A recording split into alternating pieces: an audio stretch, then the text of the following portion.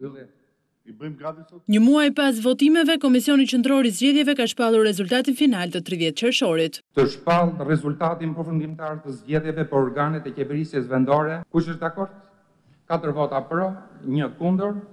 Miratohet. Mbledhja e fundit u shoqërua me analiza dhe debate në lidhje me procesin për të cilin kryetari Klement Zguri tha se nuk mund t'i jap një notë kaluese.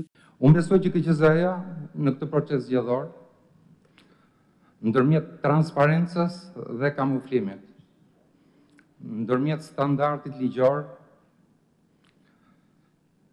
dhe dubël standardit, ndërmjet ligjshmërisë dhe arbitraritetit, ndërmjet neutralitetit dhe anshmërisë të qartë politike, partijake, KQZ-ja ka zgjedhur të dytën. Por edhe kjo mbledhje nuk i shpëtoi ndasive. Numri 2 i KQZ-s Denar Biba tha se në këto zgjedhje fitoi Kushtetuta dhe jo pazaret. Politika në thelb është marrëveshje, por në asnjë rast këto marrëveshje nuk mund t'i mbivendosen marrëveshjes së madhe asaj midis qytetarëve dhe pushtetarëve, Kushtetutës së Republikës. Në të njëjtën linjë ishte edhe përfaqësuesi i Partisë Socialiste Eridian Salianji që e vlerësoi 30 qershorin si një proces ekselent. Komisionerët në të gjithë Shqipërinë të cilët drejtuan një proces ekselent.